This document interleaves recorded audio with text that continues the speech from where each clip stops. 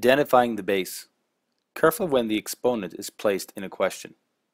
The exponent only is applied to the base, so it is important to be able to identify the correct base. Remember, if it looks different, it is different.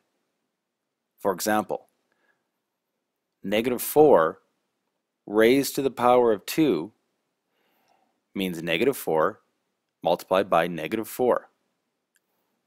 The power of 2 applies to everything that is inside the bracket.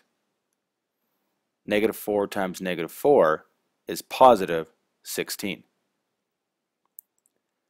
This is very different when we compare it to -4 raised to the power of 2, and the 2 is in the inside of the brackets. This actually means -1 multiplied by 4 times 4. This gives me -16. As we can see, our two answers are different. Once again, this 2 applies to everything inside the bracket. This 2 only applies to the 4, not to the negative.